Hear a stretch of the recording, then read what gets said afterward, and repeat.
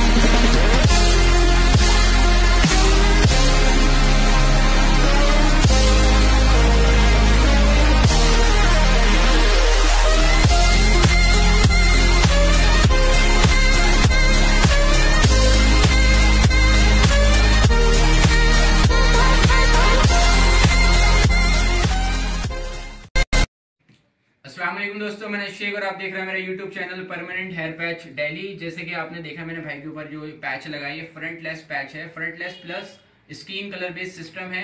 इसमें अगर आप सारे बाल ऊपर को भी उठा लें तो पैच बिल्कुल भी फील नहीं होता। अगर बहुत बंदा डीपली भी देखेगा कोई अननोन पर्सन तो ज्यादा से ज्यादा इतना लगेगा कि आपने ट्रांसप्लांट करा रखा है, लेकिन पैच नहीं लगता है कि पैच लगा रखा है आपने। दूसरा, इन पैचों की लाइफ ज्यादा नहीं होती, मैक्सिमम 5 से 6 महीने ये पैच चलते हैं, क्योंकि फ्रंट पे जहां इन बालों की नोटिंग हुई भी होती है वहां पे बॉर्डर नहीं होता। एक पतली सी लेयर दे रखी होती है नेट की, जहां से बाल जल्दी टूटते हैं। तो अगर आप ये पैच लगवाना चाहते हो तो 5 से 6 महीने से ज्यादा इसकी लाइफ नहीं सोचेगा, अगर आप बाल ऊपर उठा के रखना चाहते हैं। लेकिन अगर जब आप देखेंगे बाल आगे से टूटने लगे तो जिस तरह भी आप मैंने देखा इनका ये बना रखा है स्टाइल, साइड से ही आप आगे गिरा रखे हैं, फिर भी लुक अच्छा लग रहा है और प्रॉपर मर्ज है। तो जब आप देखो बाल आगे से टूटने लगे तो आप इसको आगे गिरा लें। आगे गिराने के बाद आप इसको 1 साल तक भी यूज कर सकते हैं अगर आप स्टाइल अपना आगे गिरा के रखना चाहते हैं। लेकिन ऊपर की साइड आप इसको 5 से 6 महीने से ज्यादा यूज नहीं कर सकते। और दोस्तों, आपने एक चीज और देखी हुई, जब मैं इनका वीडियो बना रहा था तो मैं इनके करीब लाया था पैच लगाने से पहले, तो यहाँ रेड से डॉट हो रहे थे, तो वो ये ट्रांसप्लांटेड एरिया था। इन्होंने इससे पहले ट्रांसप्लांट कराया था और ट्रांसप्लांट कराने के बाद ये सेटिस्फाई नहीं हुए, कोई अच्छा रिजल्ट नहीं आया। जो एक्चुअल बंदे को डेंसिटी चाहिए होती है वो नहीं आई, तो उसके बाद उन्होंने ये पैच लगाया। बाकी आपको अगर कुछ कमी लगी हो तो मुझे कमेंट बॉक्स में बताइएगा, ताकि मैं इंशाल्लाह अपनी आने वाली वीडियोस में कुछ और बेहतर करके आपके साथ और कुछ और इन्फॉर्मेटिव वीडियो आपके साथ बना के शेयर करने की कोशिश करूं। दूसरा, अगर आप मेरे पास आके विजिट करना चाहते हैं तो मेरा एड्रेस है न्यू दिल्ली, लक्ष्मी नगर, Ramesh park, street number 11, shop number 243/1/1। बाकी मैंने अपना पूरा एड्रेस डिस्क्रिप्शन में मेंशन भी कर रखा है।